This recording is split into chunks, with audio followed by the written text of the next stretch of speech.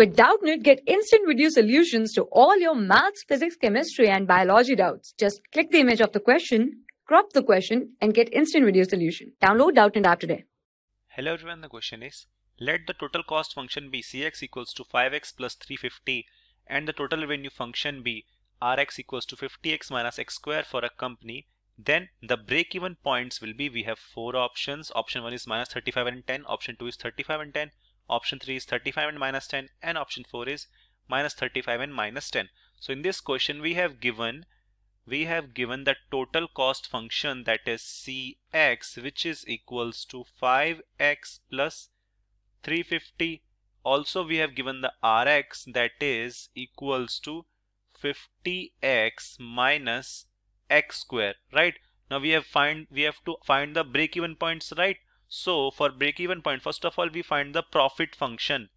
So since we know profit function is represented by px, which is equals to rx minus cx, that is the total revenue function minus the total cost function, right? So total revenue function is 50x minus x square minus of cx, that is 50 minus that is 5x plus, and minus plus is minus 350, right?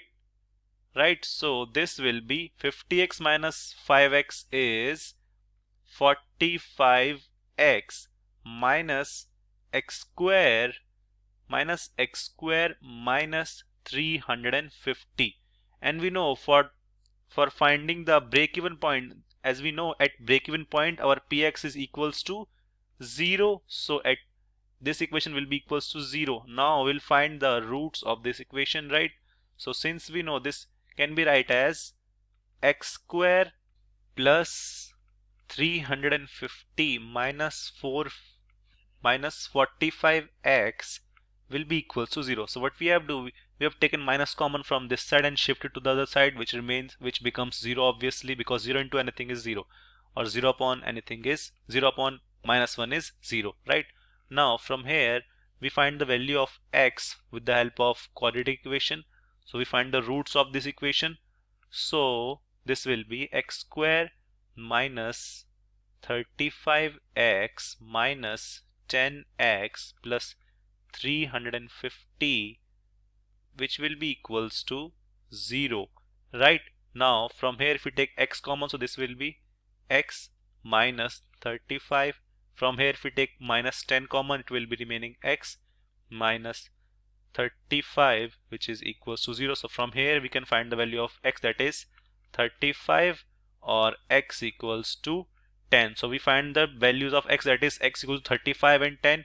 So from here option 2, that is 35 and 10 is the correct answer, because the break-even points are x equals to 35 and x equals to 10. So option 2 is the correct answer. Thank you. For class 6 to 12, IIT JEE and NEET level. Trusted by more than 5 crore students. Download Doubtnut app today.